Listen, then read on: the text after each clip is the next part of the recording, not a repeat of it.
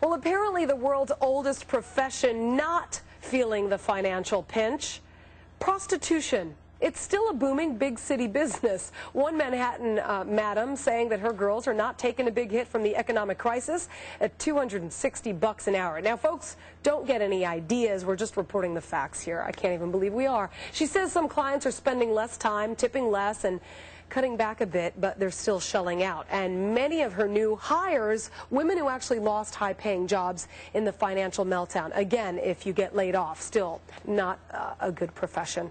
Well, it's the Sunday, October 12th, 2008.